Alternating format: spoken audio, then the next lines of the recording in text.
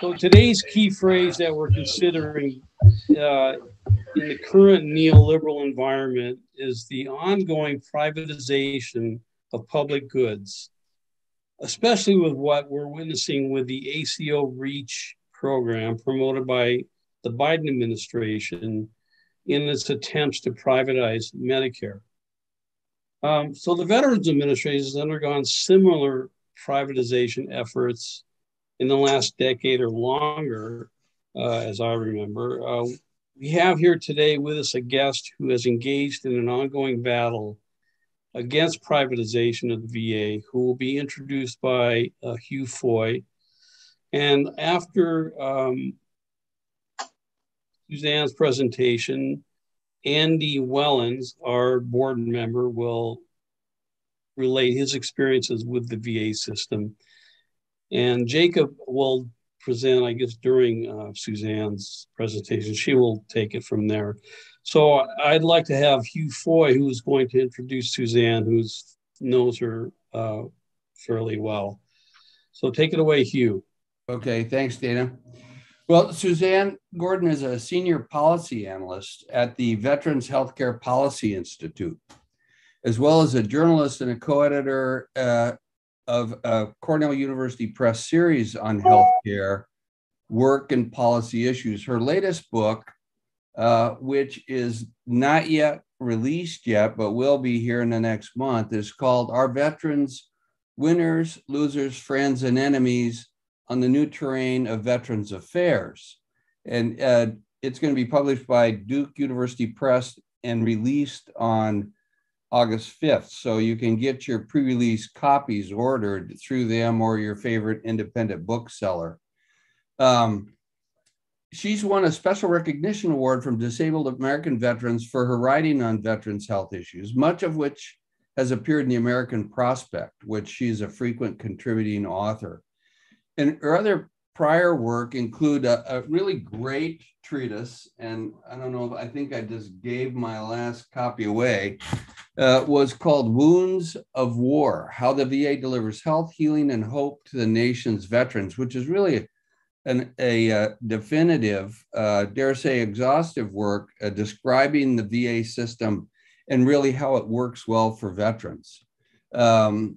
So during the QA, as we said, Jacob, Suzanne, you can, and Jacob can work that out. And then we're going to hear from Andy Wellens, who's both of whom are veterans. So without further ado, Suzanne, I'll turn it over to you.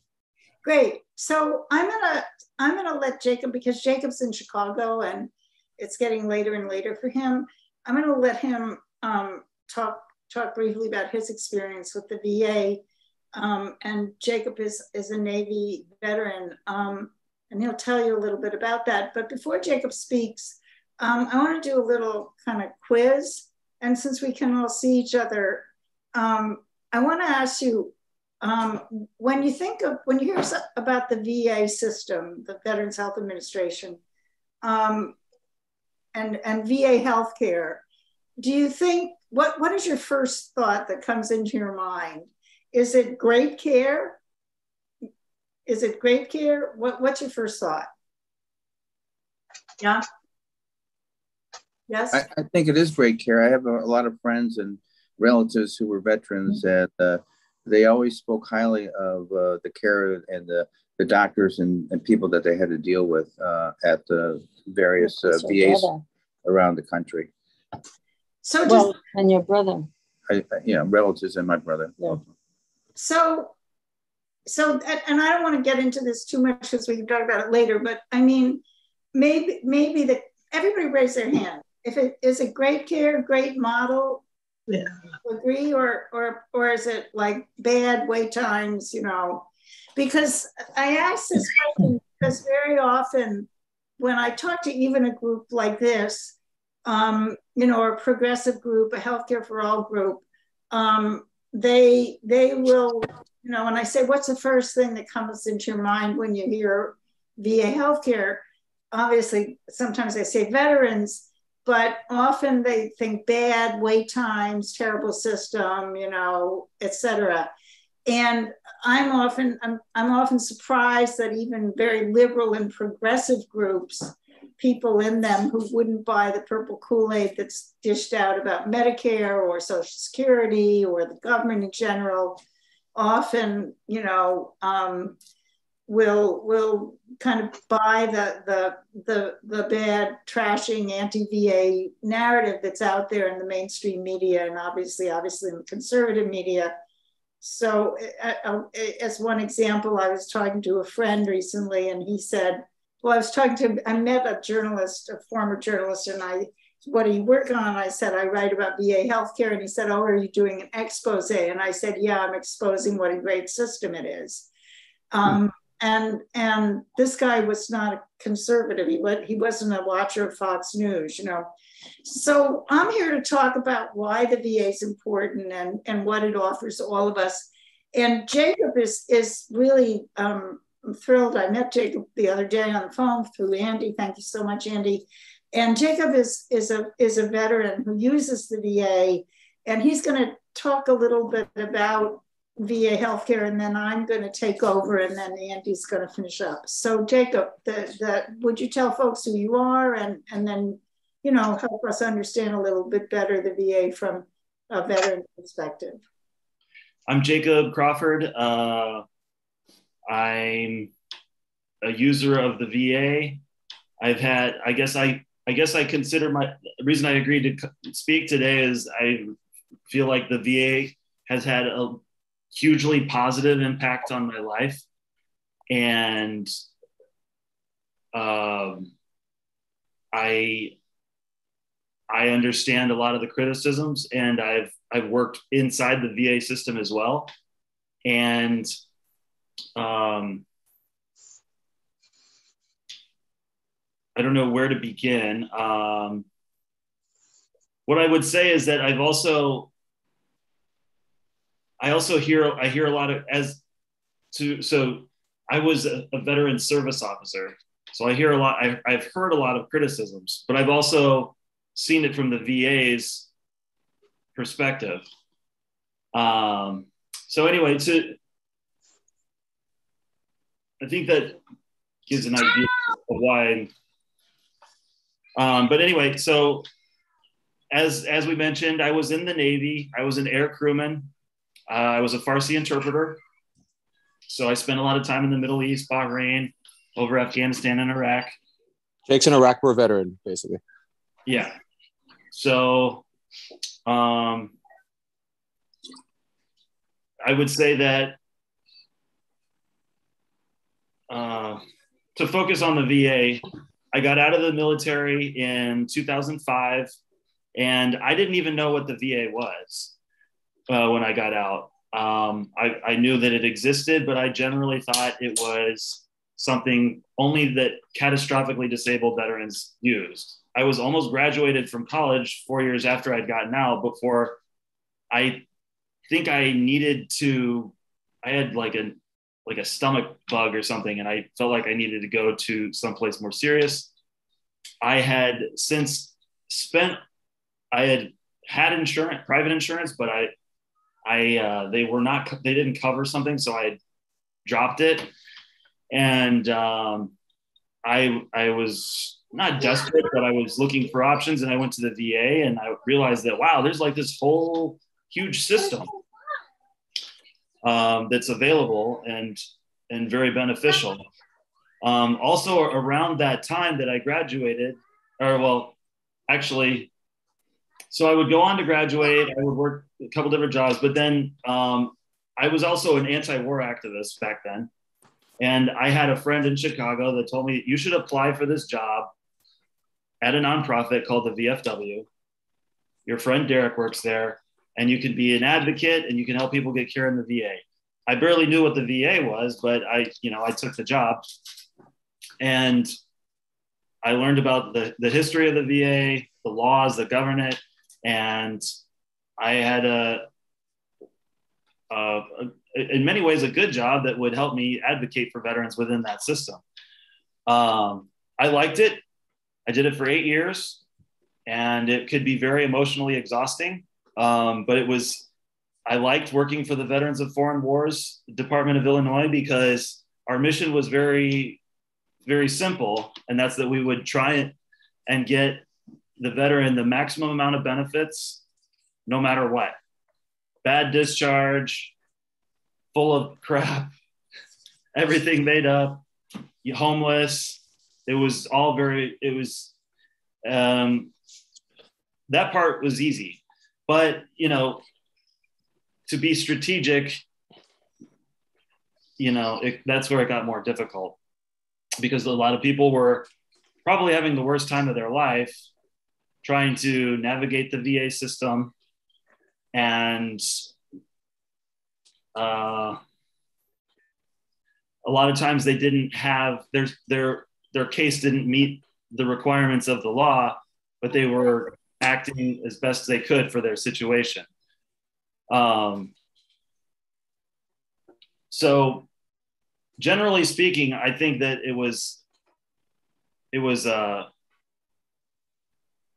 all veterans benefit from that VA system being there. And I think that the VA tries very hard, and I think it does a very good job delivering care to veterans. For my own life, the VA has been nothing but great. And one example is I got into a bike accident. I had a knee injury from biking. And my girlfriend at the time like insisted that I go to like Top Care, because the reputation of the VA was that the VA was not very good. And I said, no, the VA is good. And anyway, I went to Northwestern, blew a whole bunch of money. And I felt like, for the first time, I felt like really insulted. And I felt like there was a way that the VA made me feel a lot more comfortable. Whenever I would go into the VA, it was just much more, I don't know, comforting, normal. I don't know how to explain it. And whereas like at Northwestern, I literally felt like they thought I was an idiot.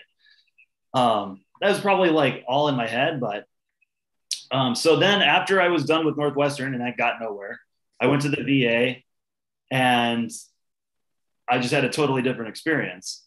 Same results. I mean, I got an MRI for free, which was like $8,000. And like the physician was like, you know, it could go either way. We're not supposed to, but let's do it just to make sure. And it turned out to be just like a mystery knee pain that would pass after 2 weeks. But the other interesting thing about that is that to meet, the VA has a lot of categories of entitlements.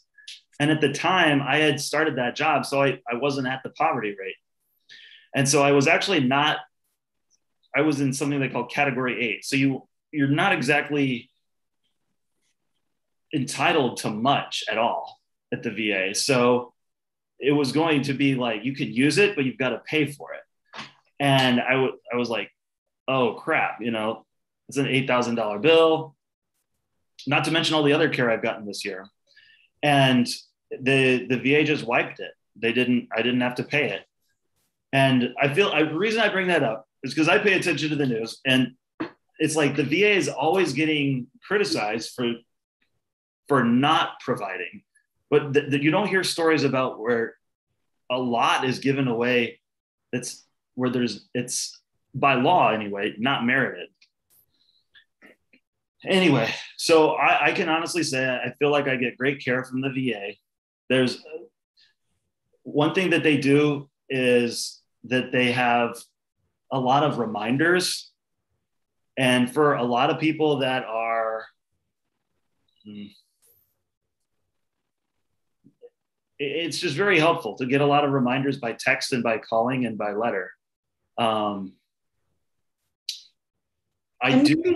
Jay, could you talk about voc, because we're running out of time here, but could you talk about yes.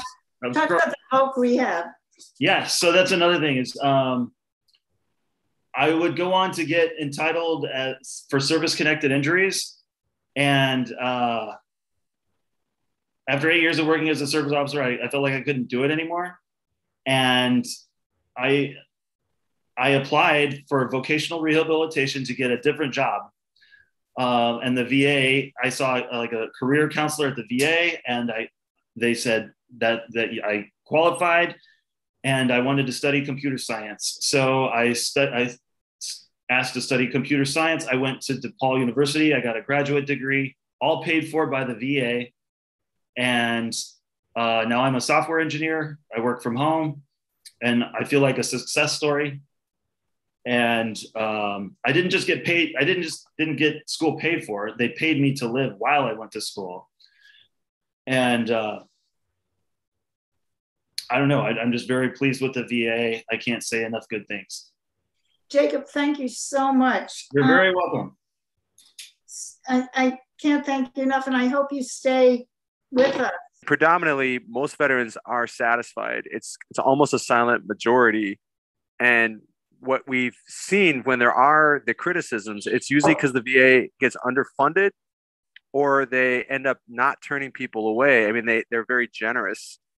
And that's the case that was in either Arizona or New Mexico. And so, I mean, they're taking on the people in society of America that get turned away from the broken system of the private sector.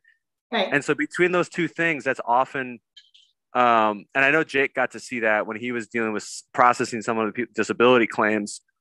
And that's predominantly what we've seen. And the two things, when we've talked to other veterans who criticize the VA, we've almost never seen them substantiate the criticism. Like Jake's usually seen it where they're not comparing it to the private sector.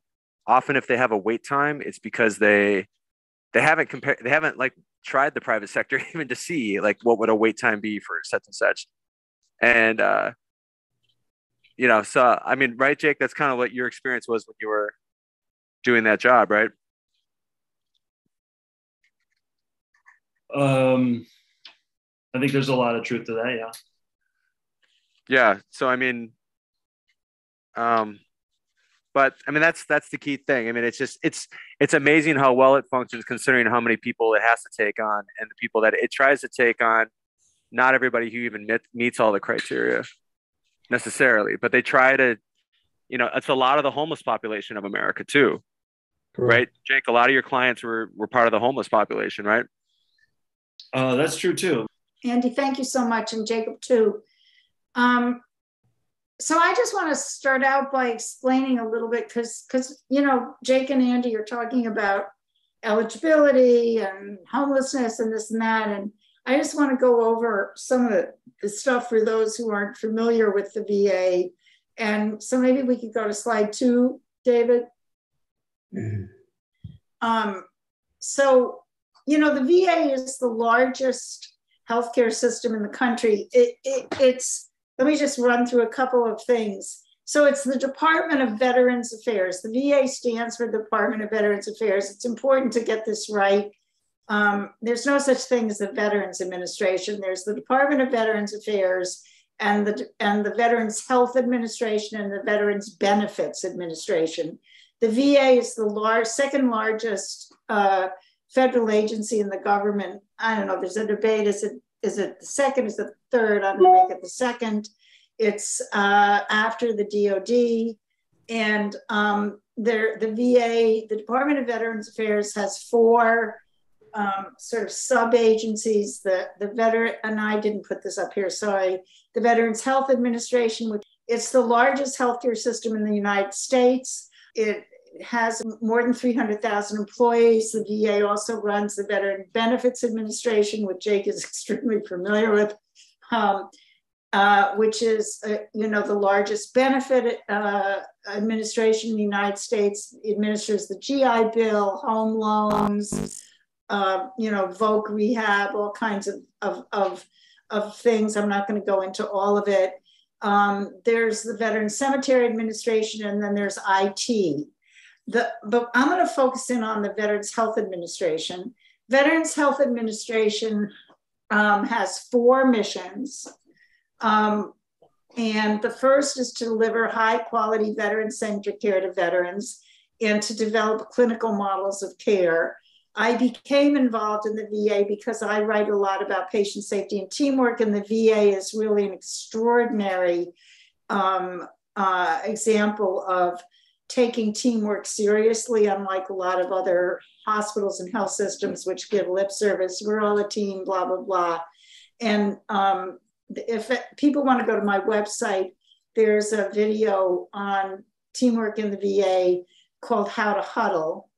The VA's second mission is teaching the VA, and many of you physicians and nurse practitioners and PTs and so forth know about this, Dennis.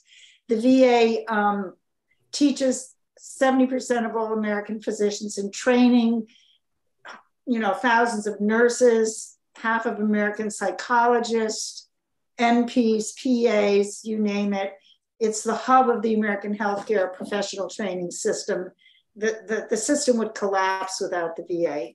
And it's one of the biggest research powerhouses in the nation after the NIH.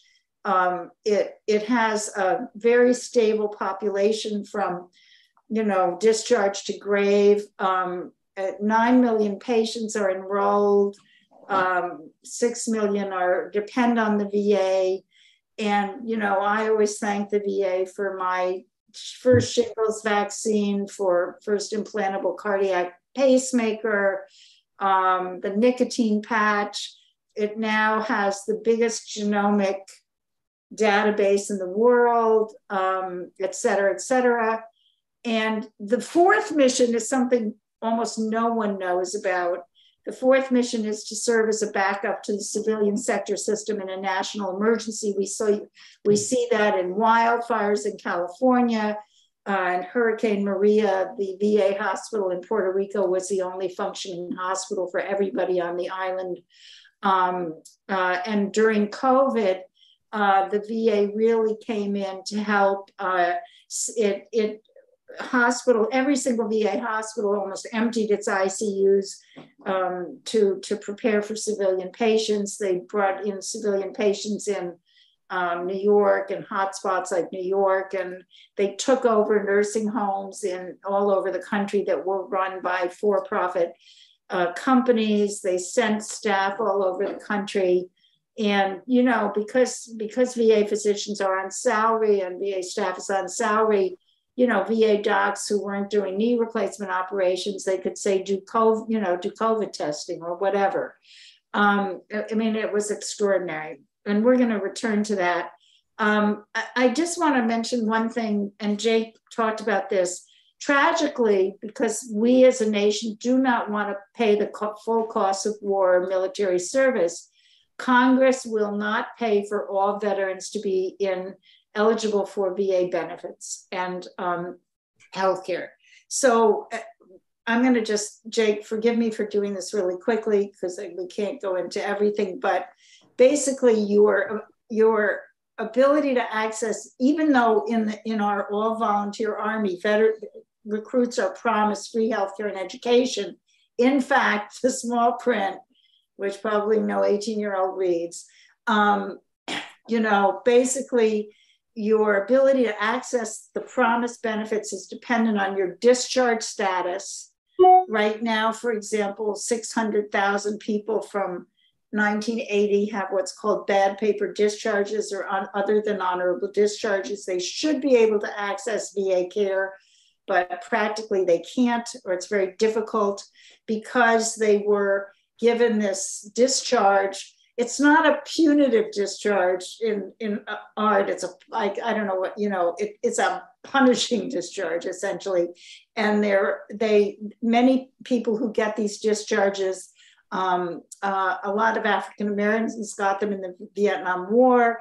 Today, many people get them because they have a traumatic brain injury and didn't show up for formation twice, or they got into a fight on the weekend, or they're a woman or a man who reported military sexual trauma, and they're essentially drummed out of the military with this bad paper discharge. And then in order to get into the VA, in 1996, they created these priority groups because when Kenneth Kaiser, who was the then Undersecretary for Health at the VA, came to Alan Simpson, the senator, and said, I want VA to be eligible, open eligibility for everyone. Simpson said, sorry, we're not gonna pay for all those vets. And they came up with priority groups. And essentially, you cannot, to get care at the VA, you have to either have a proven service-connected disability, which is often extremely hard because Jake and Andy can attest to, they don't tell 18-year-olds who go into the military, you need to go to the medic or the doctor every time you sprain your ankle, or jump out of a helicopter and hurt your knee or whatever, and then establish a paper trail so that when you're 40 and it comes back to haunt you, you can go to the VA and prove you have a service-connected disability. They train people to suck it up. And even physical injuries and particularly mental health injuries. So in order to get eligibility to the VA, you have to have a service-connected disability or a low income. And so the VA essentially cherry picks the sickest, poorest, and often oldest patients and still delivers great care to them at lower cost. These are very complex patients. The VA, has research that benefits us all, teaching, and it does what much of the rest of the American healthcare does poorly: primary and geriatric care, mental health care. The VA practically invented geriatric care.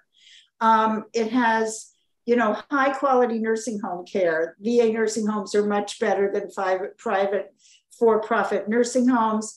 It has coordinated integrated care. And what do I mean by that? I don't mean that they just have a medical record, because having the same shared medical record does not mean that you coordinate and integrate care. It makes it easier. It's a critical component of that.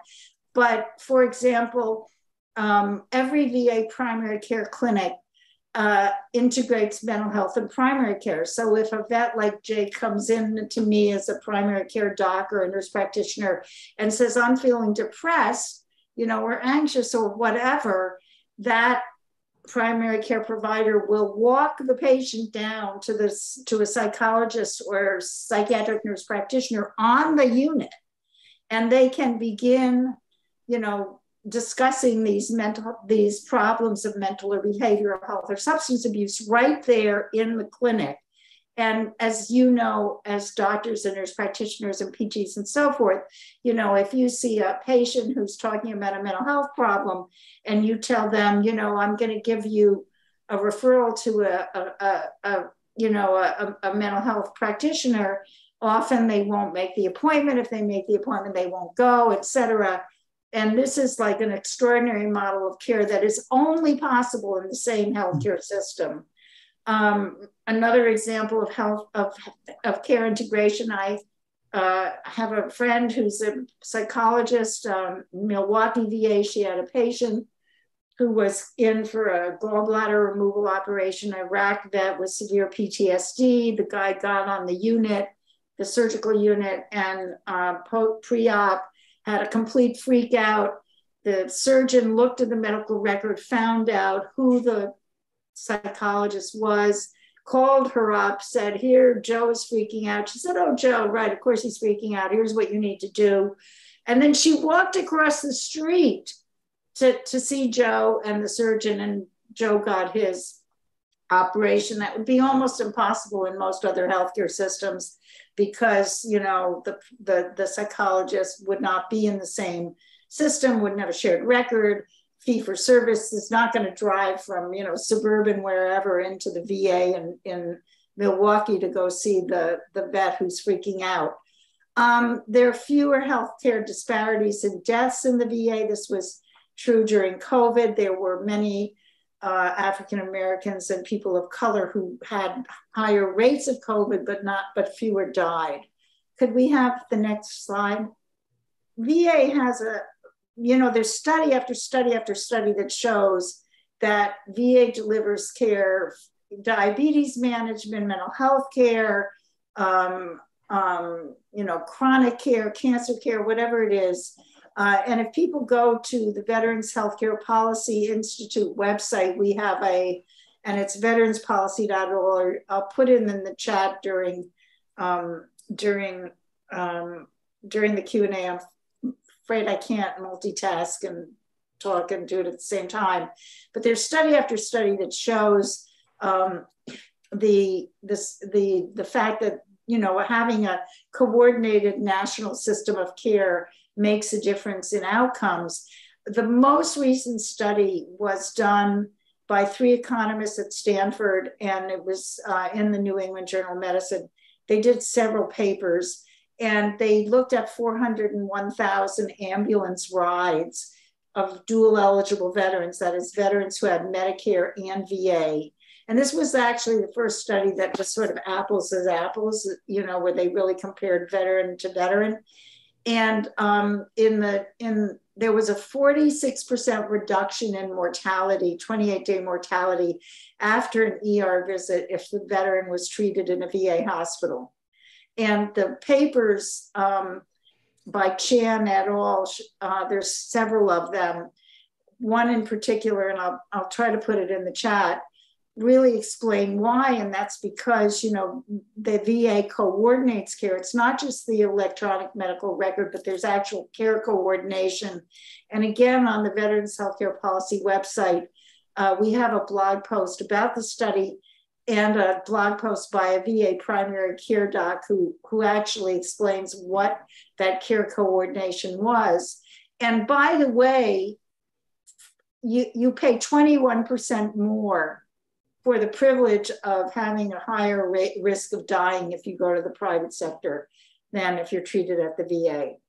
Could we have the next slide? So, you know, why is the VA better?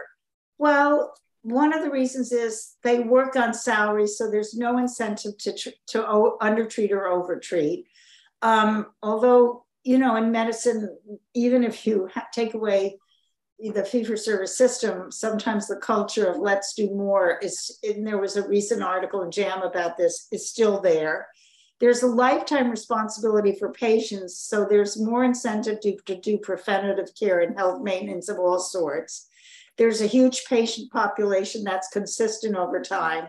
And there's what I call a community of care for providers and patients where people share, it's a mission-driven system. They share a mission.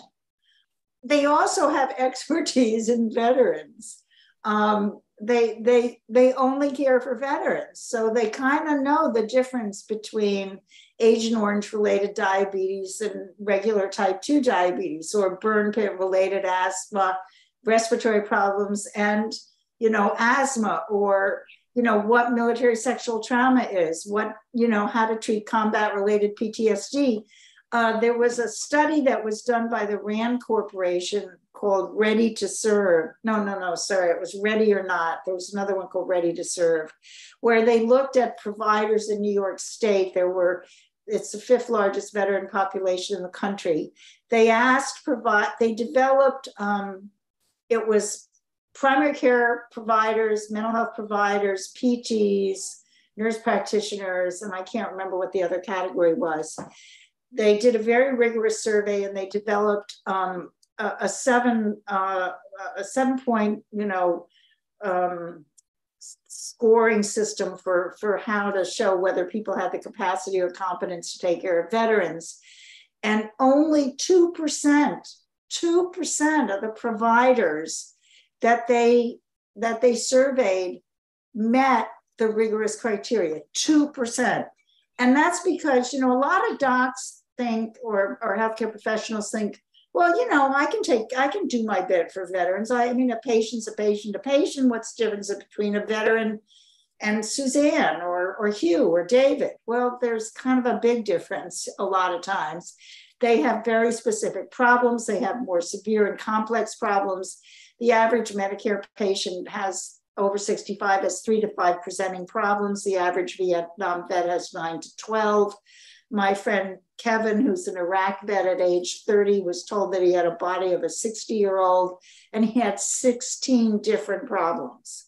You know, the men, if you just look at men, they have way more musculoskeletal problems than, you know, at the same age cohort.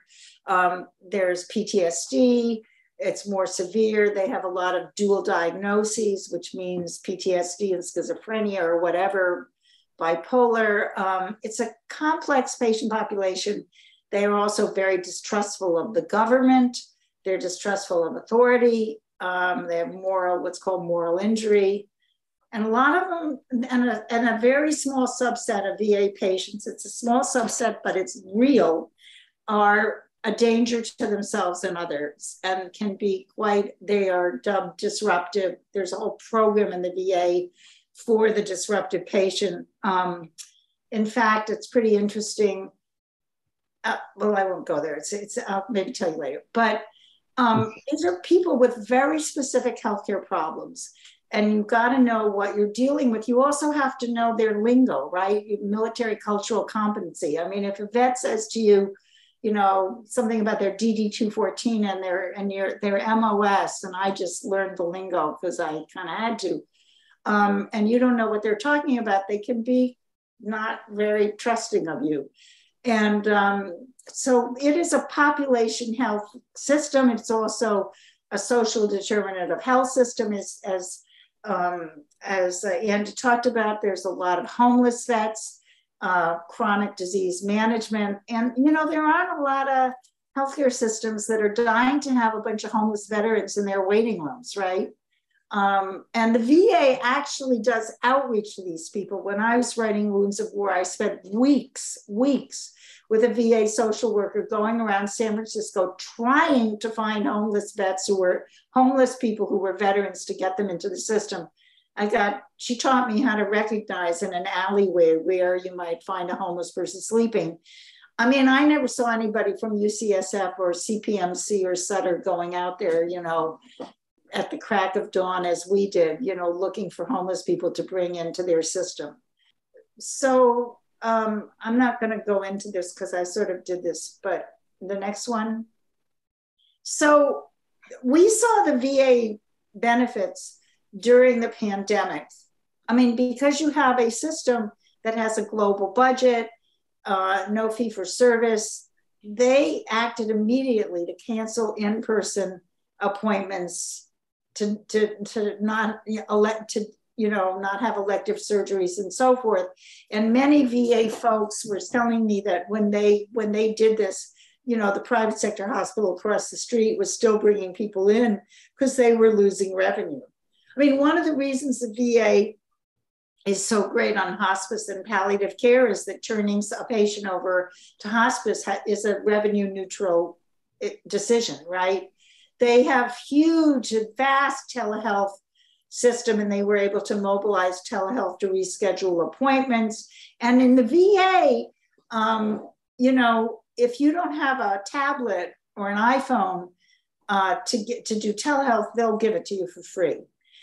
They transformed ICUs to COVID-19 wards. They have 3 telehealth ICUs that helped out, et cetera. And they replaced appointments, virtual appointments, and really acted immediately to protect nursing home patients. So you didn't see the kind of horrible death rates in nursing homes in the VA that you saw in the private sector. In fact, the VA often went in to take over state veterans homes, like in North Carolina and other places that were run by for-profit private sector nursing homes.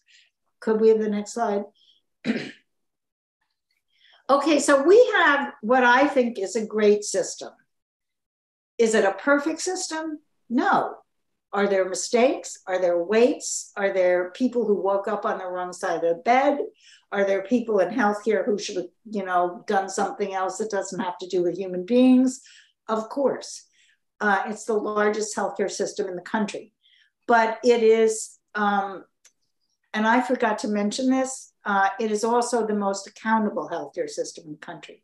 The reason why you read these headlines about some, you know, critical access, small hospital in Roseburg, Oregon, that, you know, made it to the front page of the New York Times, or, you know, one death in one place and it's on the front page of all the newspapers and on CNN, is because you have an accountable public healthcare system.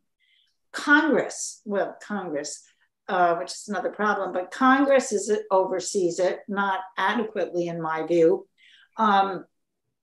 But you have the VA Office of Inspector General, the Government Accountability Office, the media, the Veteran Service Organizations. And everything that you see that happens in the VA and read about it happens elsewhere in the private sector. We just don't know about it, for all kinds of reasons. But I think it's a great system. It's a successful system. And that's why the healthcare industry hates it. And certainly the right-wing Koch brothers and the sort of Republican anti-government privatizers of everything, the same people who are trying to privatize Medicare, and I'll get to that in a minute, they want to kill the VA because there is an $80 to $100 billion or more pot of gold that they cannot bear going to the public sector. They want that money. Pharmaceutical industry hates the VA because the VA negotiates drug prices. It's the only one that is allowed to drug prices, and they hate it. They want to kill it. The hospital industry has allied with the pharmaceutical industry and the right-wing privatizers to attack the VA, and every little glitch that happens in the VA gets, sensationalized and decontextualized and so forth. And you see that now, and we'll go into it. You have, so basically what you have is a group of people who are now trying to privatize the VA. And they've done this through, they started out with the Choice Act of 2014. And then this was followed by the VA Mission Act of 2018. And then which dramatically outsourced patient care to the private sector. Can I have the next slide? The Mission Act had within it something called the AIR Commission. It set up something called the AIR Commission, the Asset and Infrastructure Review Commission, which was a 9-member commission that would be appointed by Democrat leadership, Republican leadership, and the White House. The commission would decide which VAs to close or expand or improve. And the commission's this was a law, the VA Mission Act was designed by the Trump administration. And at that time, Trump had advisors in the White House and the VA from the Koch brothers, a guy named Darren Selnick, who was originally at the Koch brothers, Concerned Veterans for America. And this commission would make a list of all the places to shut. And the Congress would have to, the commission members would look at it, and they would have to adjust it or make suggestions and then hand it off to the president, who was able to adjust it. And the list would be submitted to Congress and for an up and down vote. So Congress wouldn't be able to say, sorry, Seattle VA has to stay in, it was an up or down vote. Could I have the next slide? The commission, the president chose the commission, and the Democrats, who are a big problem here, because many of the Democrats voted for the Mission Act, an overwhelming number voted for the Mission Act.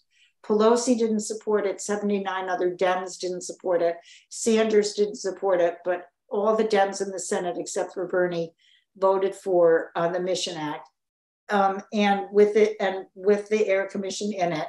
Here's one of the big problems that we face is not just the Republicans, who are deeply committed to dismantling the VA, but the Democrats.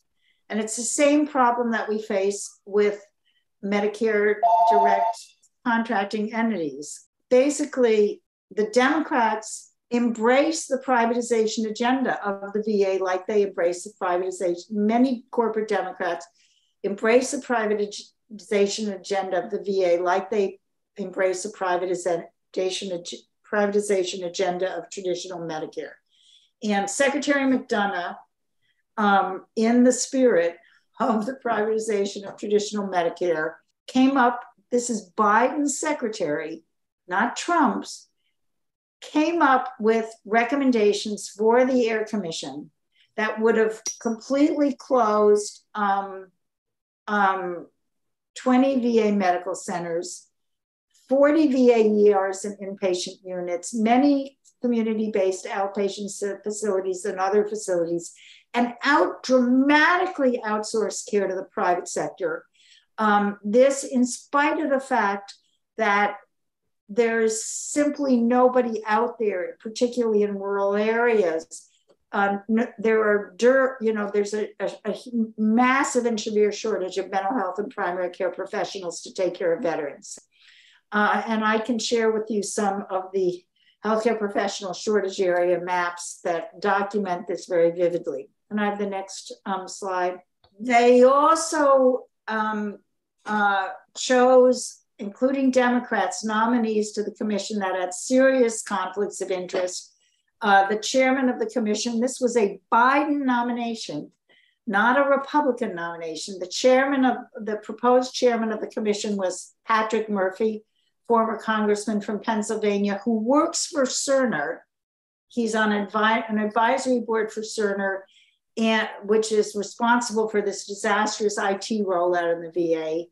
And he also is a consultant to Northwell Health, which is a huge healthcare company in New York State, which would have benefited from VA privatization. And nobody that the Democrats or the Republicans nominated on the commission had any experience in capital asset and infrastructure issues. The VA has a real capital asset problem because Congress refuses to allocate funding, not only for VA staffing, but for regular maintenance of VA facilities. The VA needs $70 or $80 billion in just routine maintenance, and Congress refuses.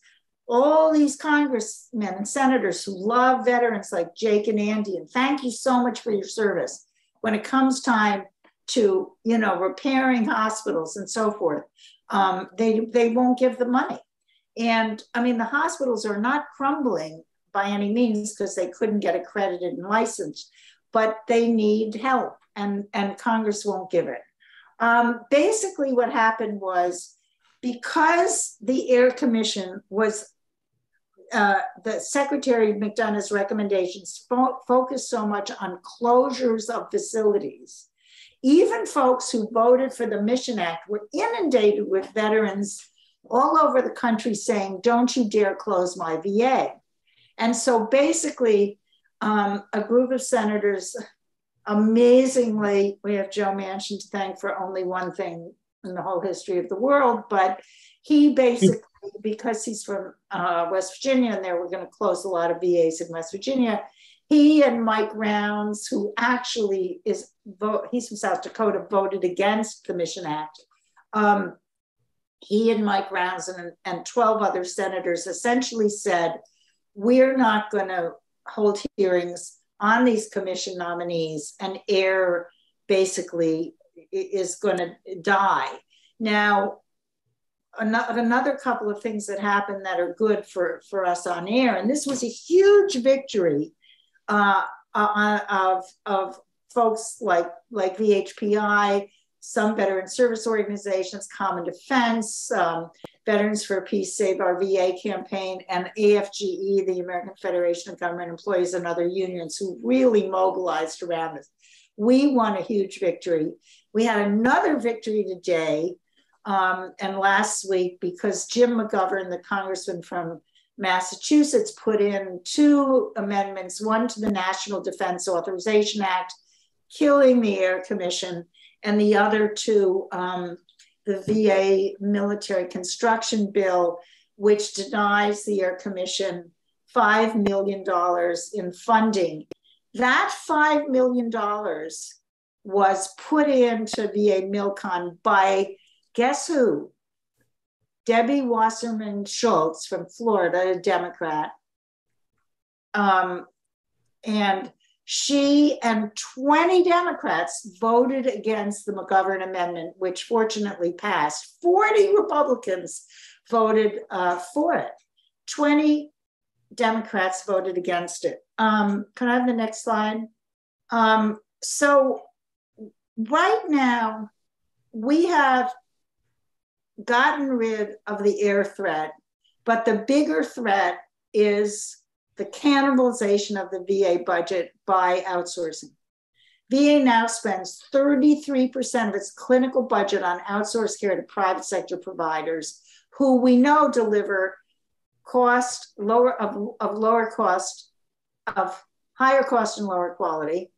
In the last 5 years, the budget on private sector care in the VA has increased by 116% and on in-house care by 32%.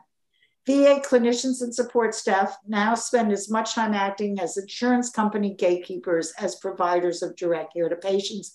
And veterans like Jake and Andy, if they call up and there's an appointment for primary care and mental health, in 21 days, the eligibility standards for private sector care set up by Trump's VA secretary dictate that Jake and Andy have to be offered an appointment in the private sector, even though they might have to wait 6 months or 8 months or whatever for that private sector appointment, because Congress refuses to impose on private sector providers the same wait time and quality standards they impose on the VA. Next slide. So in a recent hearing in the House Veterans Affairs Committee,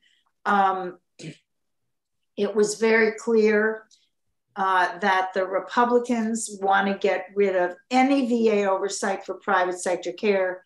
They want to turn the VA into the only insurance company in America that says yes to everything and no to nothing, that doesn't protect veterans from unscrupulous providers, that doesn't protect veterans from the private equity providers that are invading American healthcare and the VA.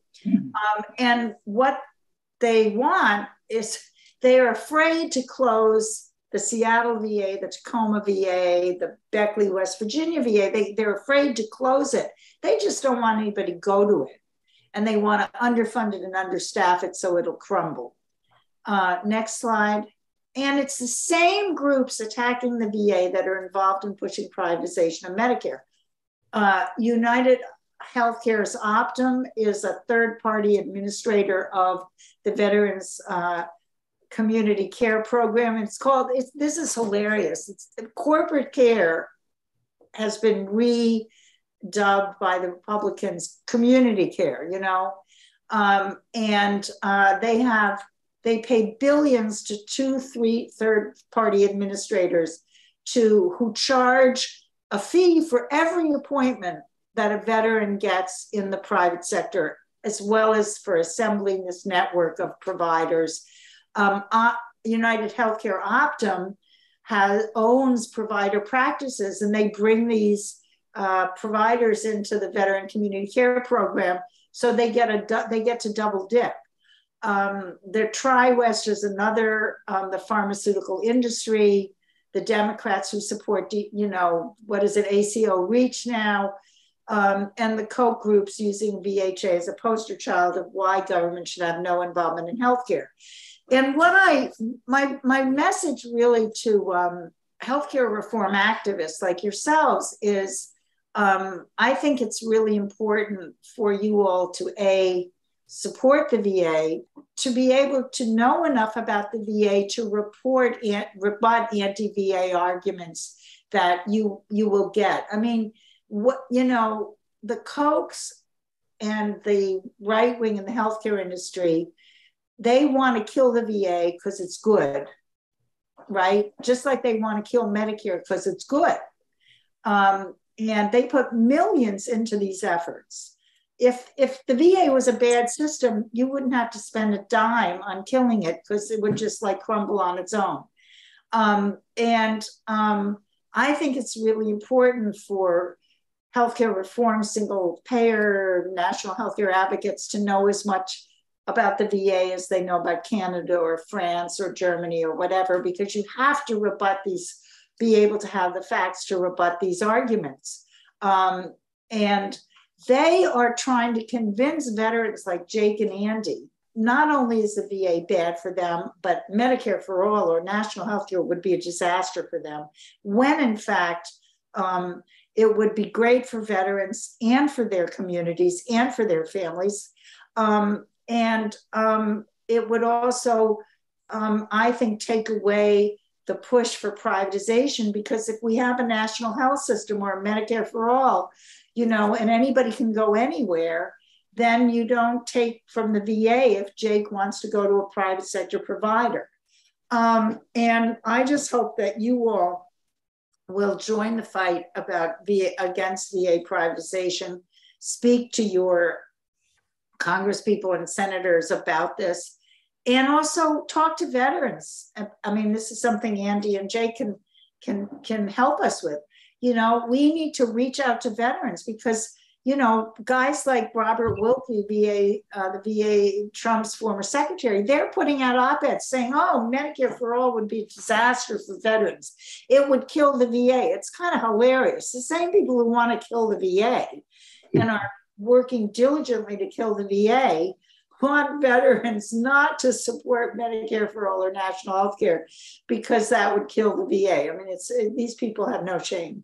So, you know, that's my message. If we could have on the next slide, I would encourage everybody, and I'll put this in the chat when people are talking, to go to the Veterans Healthcare Policy Institute website and subscribe to our newsletter and noodle around. And if you're interested in learning more about the VA system, you might check out my book, Wounds of War, or if you're interested in the fascinating politics of veterans affairs, our new book, Our Veterans. And I can't thank you enough, Hugh and David, for allowing me to speak. And I'm sorry if I've taken up too much time. And I know maybe Andy wants to say some more things about the VA. Thank you. Well, thank you so much, Suzanne. That was an excellent presentation. And I really think it speaks to the problems of having a profit-based system to deliver care to our public. The VA is, of course, nonprofit.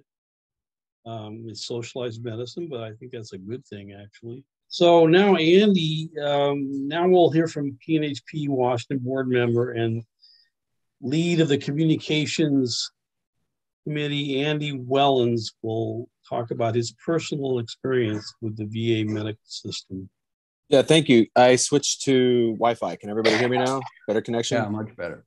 Perfect. Oh, all right. Apologies. Got to get a new computer. So I don't know, is Jake still here? He is. Oh, excellent. And Joe, well, I'll keep it concise, but I mean, I think that, you know, one of the best examples, Suzanne, of this boomerang echo effect bashing the VA was when The Simpsons, they've actually bashed the VA twice on the so-called long wait times. But I mean, like I said, I've used the VA in Northern Michigan, I think in Wisconsin, in West LA. I actually have a veteran friend here as well who has just amazing things to say about West. He's in Florida right now. But I mean, I would not, the thought of having to use the private sector, I mean, I just like Jake, I was not initially aware of my benefits. And so, I mean, with our so-called multi-payer system, I've been screwed by it. I know it's some, like I went to a dermatologist after the Navy, and I paid whatever I was supposed to pay. I thought everything was good to go. And then I changed addresses. And my mom didn't forward me some follow-up bill because, of course, in our multi-payer system, there's always one more reason to bill you. And that turned into this big, crazy thing, and it ruined my credit score. And it's like with the VA, there's none of that. And it's allowed me to use so much participate in preventative care. And whenever I talk to people in America, especially in people in their 50s who are driving for Uber or whatever, and they're just waiting for their lucky day when they can actually pay to see a doctor. And that to me is so quintessential of what's going on in the United States. I mean, that's an example, of course. And that's why I do the healthcare activism that I do, because I know that it would be so transformative in the United States. And I mean, I feel like the VA is probably comparable to like the British system. And I know that would take a lot of political capital to get the British system. And I'm not trying to say that we do that, but I always say to people too, you know, it's kind of like when people do criticize the VA, I'm always like, well, we're talking about getting people like a Ford Focus and not a Mercedes. You know, everybody thinks like, oh, I need to have Kaiser or whatever. And it's just like the VA, as Jake will say, it's a lifeline. You know, we know a veteran who actually wouldn't be alive. He had no other means of, I won't say his name, but, you know, he's alive today because the VA offers him that. And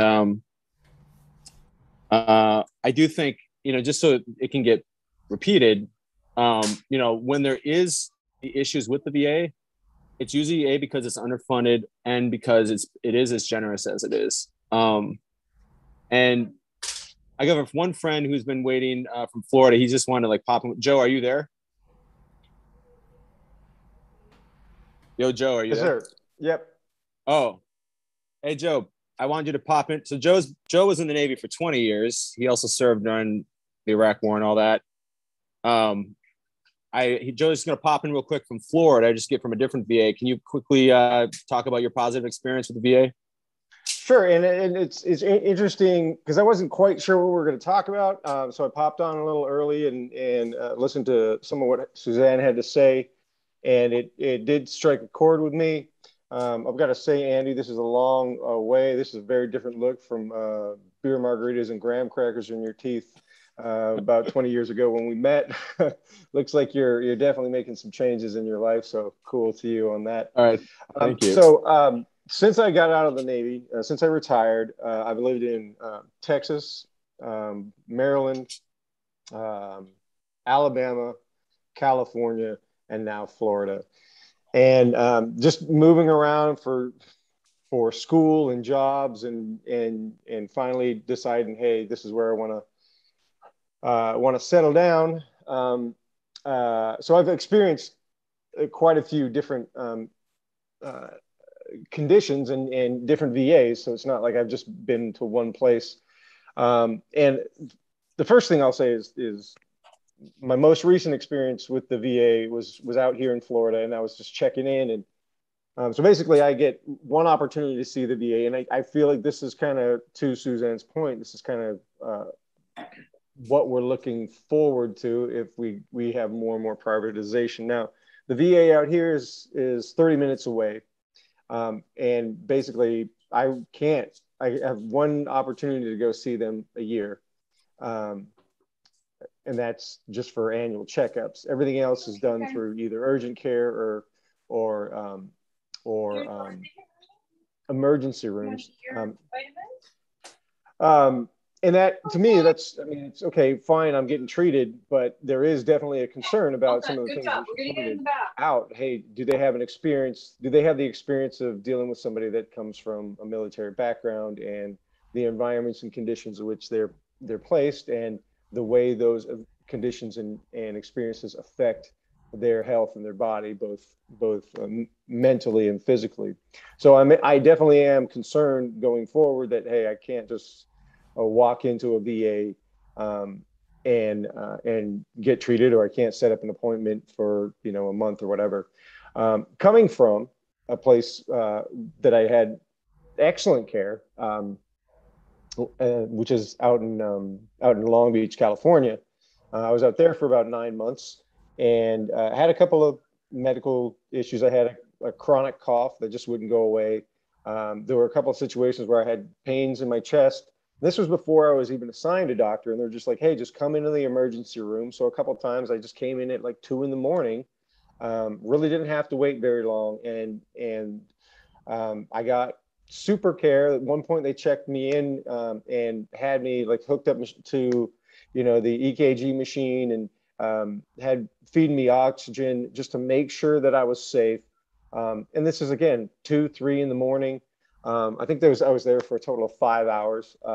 Everybody was super great, super attentive, left and gave me a full explanation of what was going on with me and how to follow up. And this is all before I was even assigned a doctor. But when I was finally assigned my doctor in LA or in Long Beach, like, I don't know that I've met a more attentive, personable, and obviously capable doctor within the VA system. So that, to me, I felt like that was like just top notch, and it was really amazing to just feel like, hey, this person is really listening to what's going on with me, is really concerned about all of my needs. Like she was just like, what else? What else? What else? What else? And I'm like, okay, I think I'm out of stuff, but I'll make up some stuff. Like my shoes are not staying tied, or just something, because it just seemed like she really wanted to understand what my medical situation was. And she was very professional, but it almost felt like, hey, I have a confidant here as well as somebody that is looking out for my medical care. And then regardless of other places that I went, I always felt like I did have a safety net for my medical care. I always knew that, okay, maybe if, and one of the things that I am experiencing is that it does seem like if you set up an appointment, yeah, it does take a while to get an appointment, but I've never had a problem at any of the other VAs. It's just a little different here in Florida. I did have a situation. I had to go to urgent care, and that it was fine. It just feels a little different when you're not dealing with somebody that is a VA affiliated, and you're not certain of what the process is. With a VA, in other places that I lived in Texas, Alabama, Maryland, and California, I was able to just go in. If I had an urgent matter, I could just walk in and they would figure out how to get me seen. Now I might have to be sitting there for, yeah. The urgent care you went to, it was not a VA urgent care, just like a not here in Florida. No, it was just like, so the community I live in is pretty small. It's about a half an hour south of St. Augustine, a half an hour north of Daytona Beach. St. Augustine is where the VA facility is, but it's so like they're like we have to set you up an appointment to go to the lab just to get your blood drawn, like 2 months out, right? But so yeah, the urgent care was definitely, I just go into a local place, and it was pretty smooth. They saw me pretty quick, and I got the issue taken care of. But it definitely was. It took a little bit to figure out the process of making sure that, I wasn't coming out of pocket for it. So it was, there were growing pains. I did get my issue resolved, and they were very professional and took good care of me. But there was definitely a feeling of, this is unusual. This is not what I'm used to. This doesn't have the same safety net feeling. I'm sure it's just a matter of getting used to it. But knowing that you're going to a VA facility, there definitely is something to be said.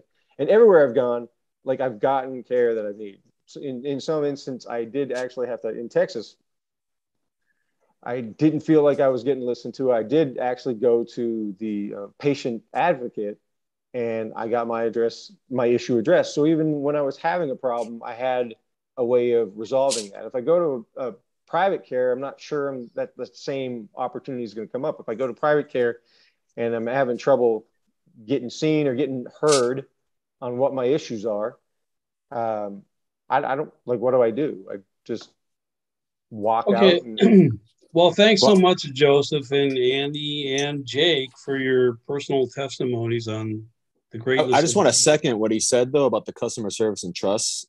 I'm not to bash private, but like the trust I felt that the VA has, I've never felt that way outside the VA. I would fight, and I had a veteran who didn't make it tonight, but he's told me the same thing.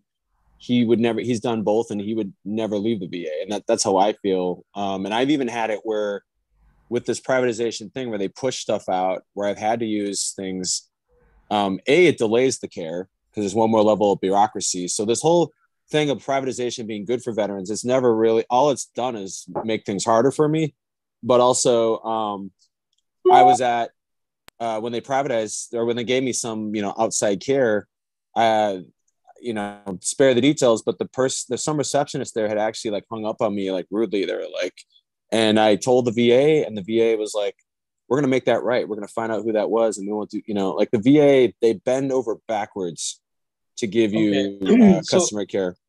So let's open up the floor to questions of all our participants. Does anyone have any questions? You want to do the hand raise thing? David's got his hand raised. Go ahead, David. Yeah, Suzanne, PNHP National, and particularly in the Pacific Northwest here, is focusing all our efforts in fighting the total privatization of Medicare with, now the ACO REACH, and there's several events coming up in the next few weeks to that effect. So my question is, do you see a way that the VA system could be integrated into improved Medicare for all, a la Pramila Jayapal's bill, where it could, keep its own system but just have a global budget, but keep the providers and hopefully the expertise it's gained over all these years about the integrative part? Well, in Jayapal's bill, the VA is not, it's left alone. I mean, and so I think there's no problem with Jayapal's bill and the VA. I mean, what you do not want to say to veterans ever is that, that the VA will disappear, which I don't advocate, but if you have a Medicare for all system or a national health system, whatever, you have the VA, I don't know, I'm not an economist, I don't know how you're going to figure this out, but, a vet like Jake or Andy or whatever would be able to go to the VA or to another doctor or PT or OT or whatever. And so the VA would remain as a choice, but, veterans have to use, I mean, even whether it's a national health system, an improved Medicare for all, or whatever, veterans will have, if veterans want a robust, comprehensive VA, they have to use it. You know what I mean? You can't not use it, or they're going to kill it, right? So I guess, David, I don't really understand what you're getting at, because my understanding is that in Jayapal's bill, the VA is basically remains there. We have to figure out how much money to give it, but also if a veteran if we have a Medicare for all system and a veteran doesn't want to use the VA for this or that, the veteran could go to a private sector doctor under the Medicare for all system. Yeah. And that money wouldn't come out of the VA the way it's coming out of now, but maybe I'm wrong. I mean, maybe we have to have more discussions with Jayapal's office about how this would work. Well, I think she purposely left out the Indian Health Service and the VA, thinking that, once it got implemented, that those systems could be integrated without losing any of the. But what does that mean, integrated, in your view, David? What does that mean, integrated? Part of an overall national system where everybody's covered from cradle to grave. But the expertise in the Indian Health Service and also the VA system, it's got to be maintained, and right. there can be a way to figure that out. Well, I mean, in my mind, and maybe I should let other people talk, but in my mind, the VA is like a pediatric hospital. You know what I mean? I mean, if you have Medicare for all, you're not going to eliminate oncology hospitals or orthopedic hospitals or pediatric hospitals. I mean, this is a system of both inpatient and outpatient care that specializes in veterans' problems. Right. So I don't know, maybe I'm not getting it, but I think that it would, I think, that there's an argument, that one of the arguments for Medicare for all that should include not that we should maybe iron out, and again, I think we need to have a discussion about this, is that I would argue that a big advantage, a big selling point of an improved Medicare for all or national health system to veterans would be that under Medicare for all, or whatever you want to call it, every veteran would be eligible for VA as opposed to the restrictions that exist now. And that would be a very big, wouldn't you agree, Jake? I mean, you know, I mean, they have cockamamie restrictions now that nobody understands. I mean, you talk to people in the VA and you get I mean, the hardest thing about writing Wounds for War was explaining these eligibility requirements, because you get 20 different answers about what they are from 20 different people, because they're so stupid. And also, people with bad paper discharges should be able to get into the VA. And if you had Medicare for all, that would be true. Regarding how it fits into her bill, I don't know anything about her bill, but regarding the eligibility, I think that it's a bureaucracy, and so it does have a lot of rules. But what I always what I tried to tell the veterans when I was a case advocate, veteran service officer, was like, I get that people get upset, and I cannot say that some people don't have a really bad time, but it is a government institution that is guided by laws, and when something isn't going well, it's because they are following a law. They didn't wake up and decide to deny someone's care. The law, the budget, and that's always changing, by the way, is what it is, and they execute that. And I won't say that all those laws are fair. They're definitely not.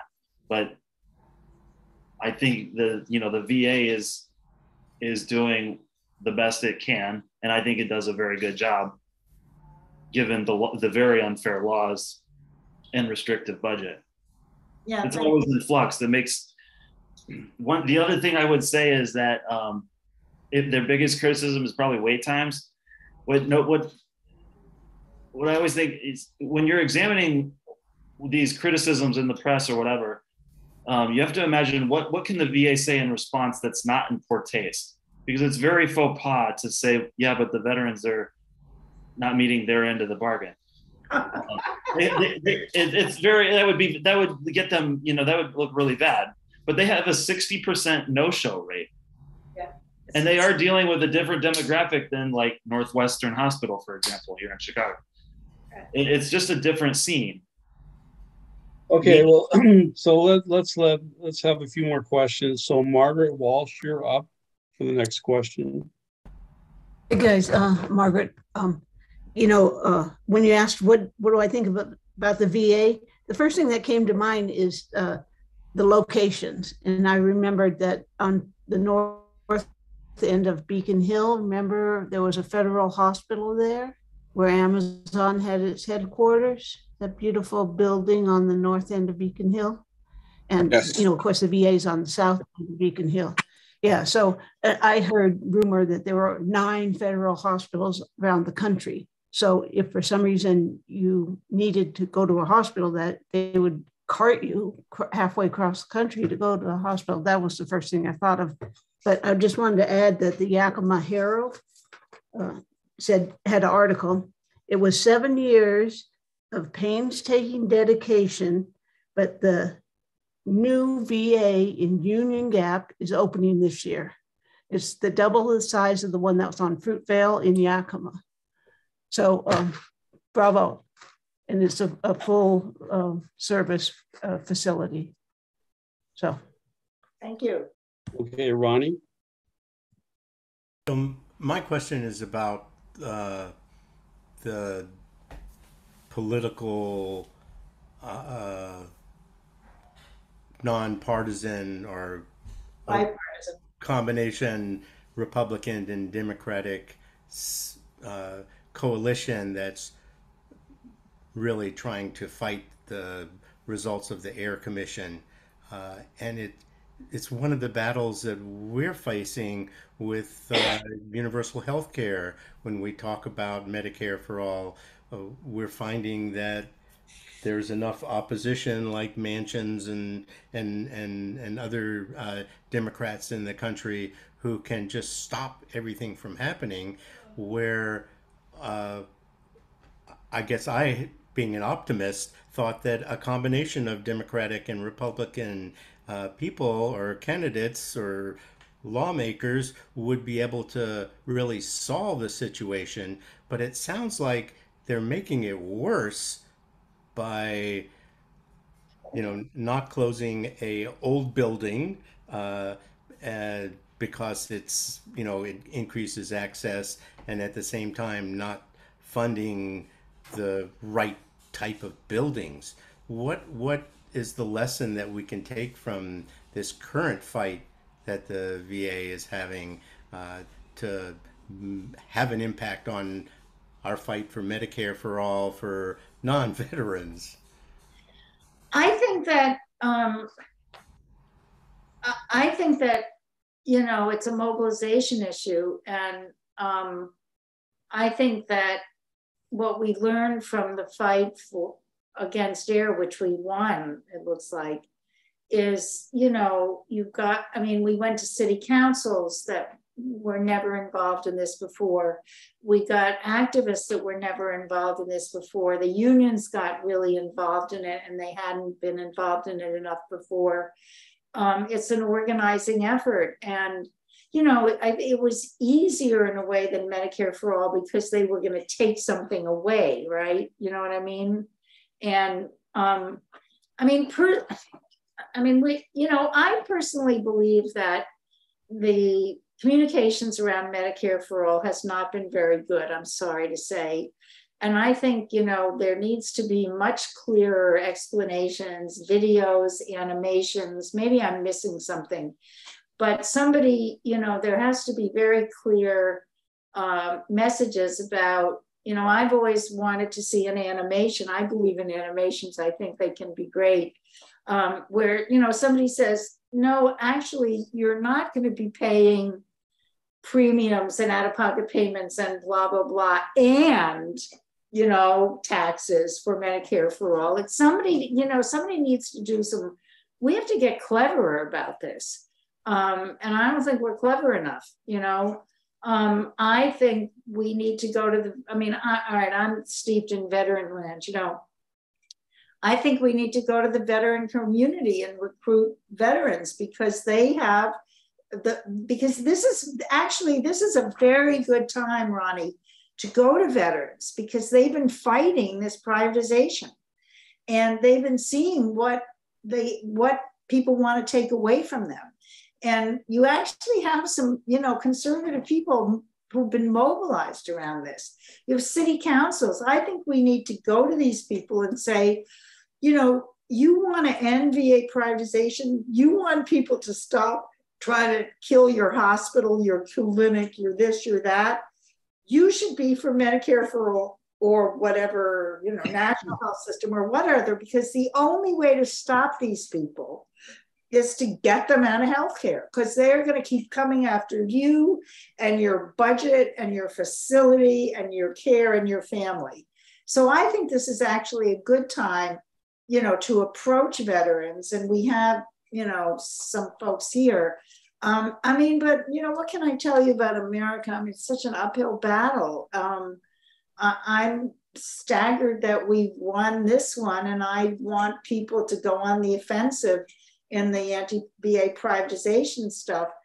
But, I do believe that more conversations like this that we're having tonight need to happen because we can bring some folks in. We got Jake on the phone. Jake didn't want to come, he heard, my feeling is this was well worth it because we got two vets on the phone who don't know much about this and who were listening to it. I don't know. I think it's a very difficult battle. Okay, thank you. Hugh? Having first worked in the VA and stepped into one in 1977, I've worked at the VA intermittently for a long time. And I've seen it change considerably. Back before all 14 eligibility requirements were cumulatively established, the VA was a cattle call. And the original inception was that anybody who served in any capacity for any length of time could use the VA services. But it's a matter of money. The federal government decided they couldn't pay for it. So they started to ratchet back with all of these different eligibility requirements, such that And the good thing is the VA has had a lot of incredible innovation, the electronic medical record, barcoding, computers on wheels to serve medications, the best QA. But the fact is, it's been a bit of a Potemkin village. It's a bit of a facade because of the lack of access. And one of the main points of the healthcare reform movement is access. Without access, you've got nothing. People complain about delay. In the private sector, with backdoor connections, I cannot see a doctor within 3 weeks. It ain't gonna happen. I can go to the ER and the bill will be $6,000 for an acute problem, but we train less healthcare providers in the United States of America than any other developed country. Yeah. We suck 8,000 to 10,000 physicians out of the poorest countries of the world every year to fuel what's left of our public sector, which includes the VA, from India, Pakistan, and Africa, and other places. So it's a matter of money, and it's a matter of societal priorities. Our country does not think healthcare is a human right. Whether you're a veteran and you served in these interminable 25 years of continuous war we've just been through, or you're a retired professional, or you're some homeless guy in a tent, our society doesn't value healthcare, and our government is not willing to put up the money and develop the infrastructure like the VA, which is an excellent one, which is like the National Health Service. Unlike the UK, the United States of America doesn't feel that healthcare is a societal value. Well, I mean, you know, that's true. Everything you say is true, but we have to change that. And, you know, you all are trying and we're trying. And I mean, I wish we could be a little cleverer about it. And, you know, I don't want to end on that note because, you know, I don't know what to say to that. I think you're right. I think privatization of everything, it's, to me, the problem is as big and really dovetails well with housing. That we don't think housing and a roof over our head is a human right. And real estate inflation is out of control, just like the medical industrial complex is out of control because of the profit motive. Until we have some kind of major shift in societal values, I think what we're doing is important and to try to educate the public, but it really needs to be a huge societal paradigm shift. No, I couldn't agree more. And I think we're all trying to do that. I mean, that's my mission. And obviously it's all of yours because here we are spending, you know, a night together when we could be drinking or watching TV or, I don't know, going out and getting COVID. I think Steinbeck had a concise, it was Steinbeck who said the reason socialism never caught on is because America's full of a bunch of temporarily embarrassed millionaires.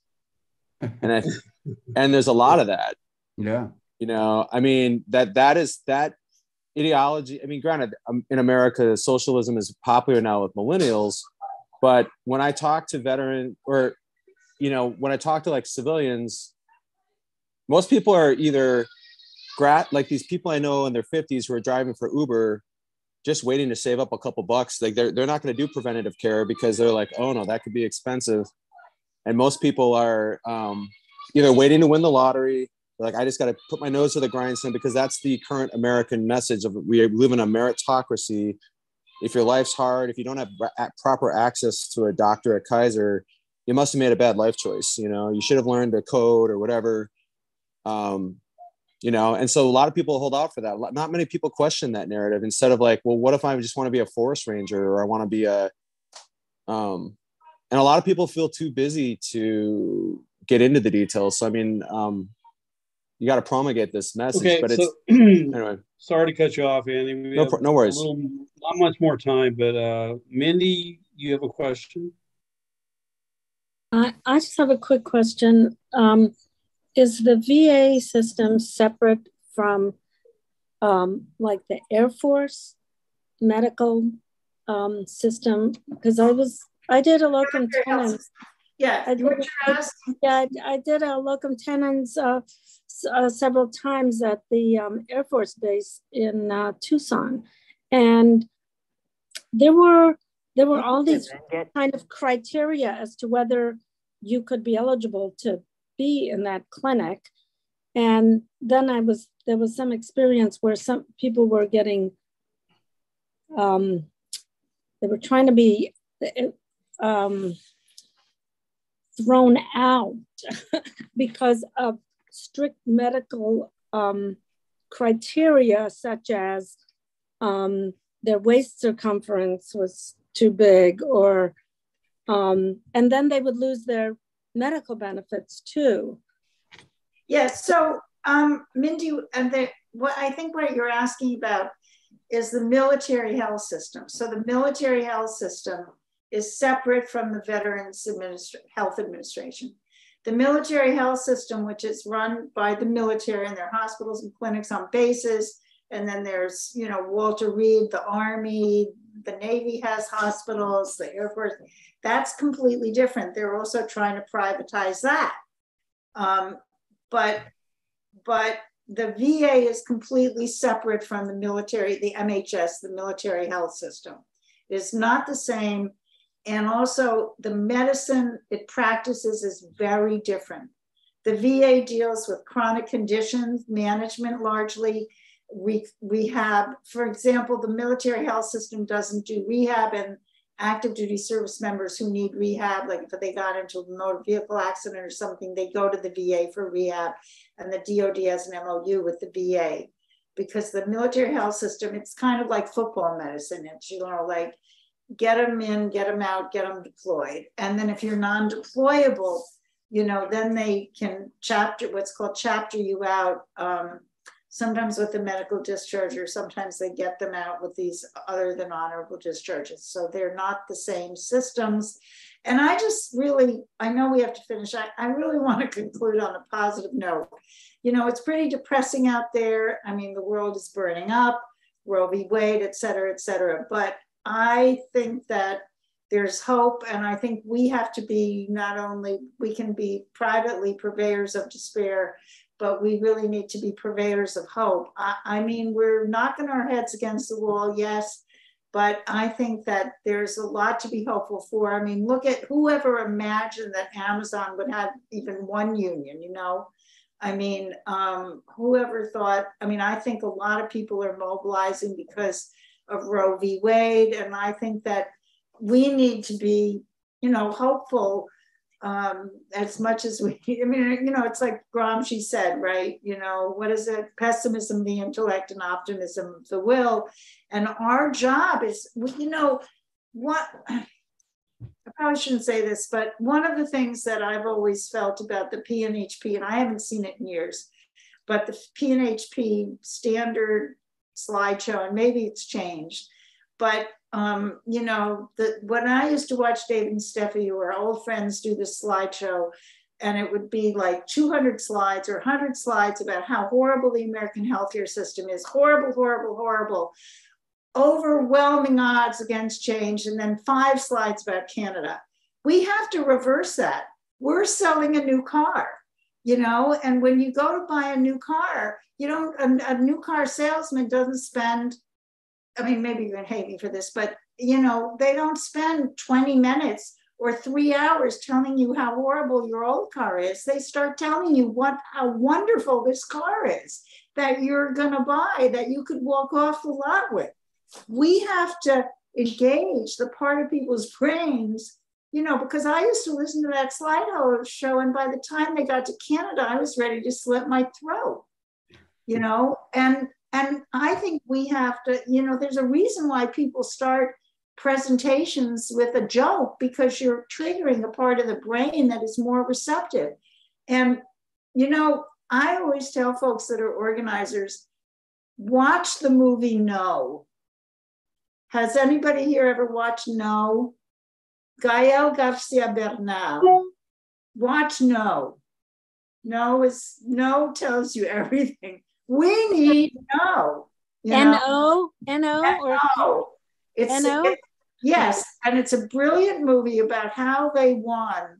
The left won the victory in the Chilean referendum in 1998 against Pinochet. And you should watch No, and then we should have a strategic discussion. Well, thank you so much, Suzanne. No being yes. No being watch No to see how you can get to yes. I can't thank you enough, you and David and Andy and here. You know, it was great.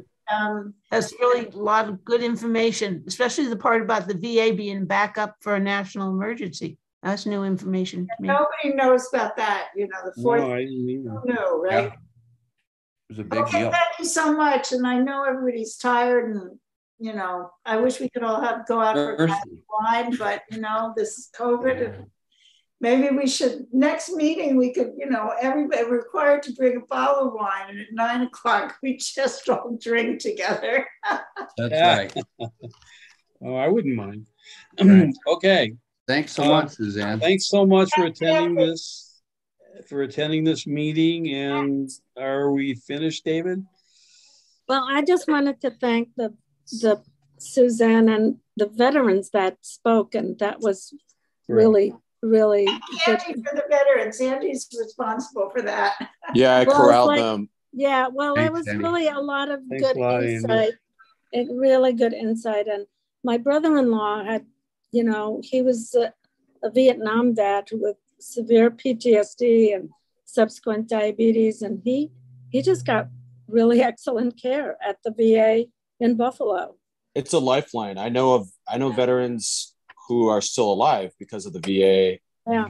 And they have nothing. And I mean, it's why I am part of PNHP, because I know that if I could give America what I get at the VA, then America would just be transformative. It's why I know so-called socialized medicine works, because I love the VA so much, you know. Simply put.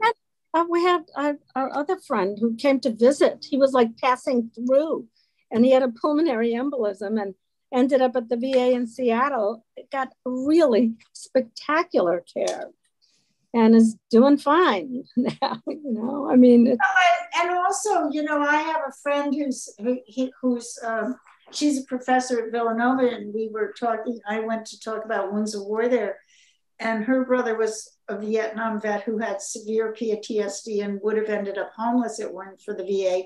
And what she said to me was, the VA not only saved his life, but saved my life, because she would have had to take care of this, you know, messed up, I mean, very severely mentally ill brother. And I mean, anybody who has had somebody severely mentally ill in their family, you know, I mean, the VA doesn't just help the vet. Yeah, everybody in, nobody out. Let me tell you a very funny story in closing, because this is a fun story. And this shows you what I mean by the community of care in the VA. So I was in the San Francisco VA doing my book, Wounds of War, I don't know, 5 years ago or whatever. And I'm sitting in the canteen, in the cafeteria. And the one criticism, and I bet Andy agrees with me on this, the one criticism that I have of the VA is it has like the worst food in the entire world. I agree. Horrible. And not West LA, not West Los Angeles. Oh, good. Oh, is that right? It's different. Well, the pizza, well, actually, I love that pizza, but you're not going to lose weight eating that pizza. Anyway, I'm sitting in the canteen at Fort Miley in San Francisco, and I'm waiting to do an interview, and it's lunchtime. I'm sitting at this table, and you know, it's crowded. So this guy sits down next to me, and I don't know, we get to talking. He said, "What are you doing here?" You know, and I said, "Oh, I'm writing a book about the vet, you know, the VA healthcare system." And he goes, "Oh my God, you have to talk to this guy. I can't tell you, I mean, my bipolar disorder, and he starts telling me like, this is like a complete stranger about his mental health problems. And I have to talk to the social worker. And then there's a guy who's sitting in the next table and he says, oh my God, I have to talk to you. You have to come talk to me. This is like, okay. And he says, oh my God, you know, I was beating my wife. It was terrible. I mean, the VA saved my marriage. And he's like, I mean, I'm sitting there like, I've sat in a lot of hospital cafeterias, and let me tell you, this does not happen very often. And then I'm talking to him, and then this guy goes by and leaves me a napkin with his phone number and said, I couldn't help overhearing. I have to talk to you. And it was like another vet. Hey, man, they're doing something right here, you know. Anyway. You're right, though, that even in West LA, they had surfing lessons to deal with PTSD. Right. The West LA was paying for people to surf, and it was, I didn't even have it, but they were like, hey, we have an extra spot. You want to help out? They even had Tai Chi. Right. So for people with PTSD, you know, hey, or even they're like, hey, are you a veteran that has, you know, you just want to learn to relax more? They had mindfulness classes, but I mean, they're teaching veterans to surf, to do with it. And I actually watched it help veterans save them from their PTSD down in LA. So, I mean, they're very innovative. They truly are there to like make you better. And I mean, I want the VA to stay the way it is. I don't want to see, I will fight for it until I'm gone, you know, like I'll fight for it forever. Because if you love it, you fight for it, you know? Okay. Thank you, everybody. So, hey, thanks a lot for all your participation in this wonderful conference that we had on not-for-profit healthcare. And on a closing note, I would like to say that we see what happens to our veterans when they have to do what they're trained to do, and that war is bad. So any attempts that we can avoid going to war would be in line. Anyway, thank you all. Thank you so much. Thanks, Dana. Thank you. Thanks, David. Nice to see everyone. Thank you so much. Take care. Thanks, Suzanne.